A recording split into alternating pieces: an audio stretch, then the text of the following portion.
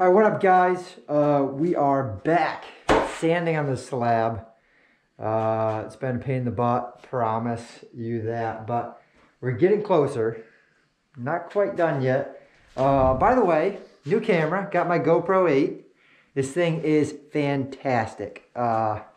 It's hard to see, like my other camera has the flip up, so I hope I'm aiming properly. I've been vlogging for a while now, so I should be pretty good at aiming where I need to be, but yeah, this camera is fantastic. I like the look. I like the wide lens you can get on it. The time lapses, everything you can do with this camera is wonderful. And I'm glad I have it. Puerto Rico, St. Thomas, St. Martin, those trips are going to be wonderful having this thing. But let's get to it. This right here will not come out. I'm going to keep sanding on it. The thing is, it's pretty smooth, but these saw marks go in pretty far. So hopefully that will be done and gone after a couple more passes, but everything's pretty smooth. Yeah, I'm just kind of chipping away at it. Honestly, it's not as easy. Like this walnut's some hard, thick wood. I've never really done a whole lot with walnut before this.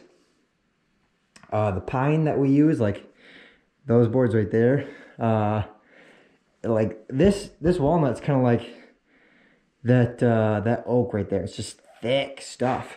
When I was making that end table or the coffee table for my basement, this stuff is just so thick. I couldn't even get a screw through it almost. I had to drill it in first and then screw them. So I'm gonna get back to this. This slab is just so nice. Look at that. Yeah. I think my dad's going to come over tomorrow. We're going to straighten this out because it's obviously, if you're looking at it, I know the camera probably doesn't do it justice, but that right there would be even. It's like this. So we're going to cut it down. Down there we're going to cut it. And then we're going to cut it to, I think he wants it 7.5 or 8 foot. Which is probably somewhere around here or here. Yeah, let's get back to work.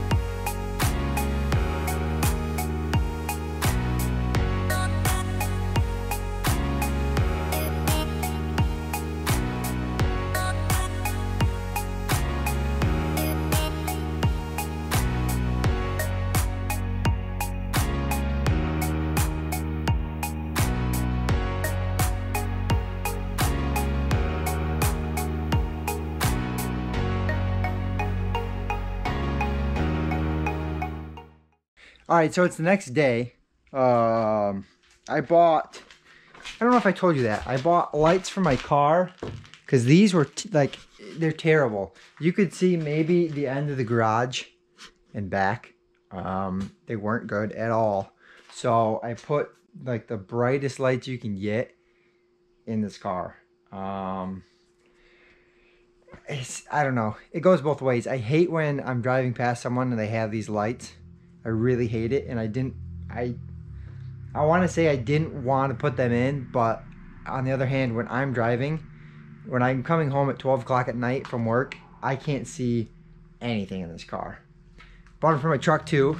My trucks weren't too bad, but I bought the step down, so they're still the white ones, but they're definitely not as bright as these car, or like the ones I put in my car. It gave me a little bit of a hassle. I had to like trim down the bulb. The end of the bulb was a little too big. I had to trim them down. It's good. I gotta pick up some tools.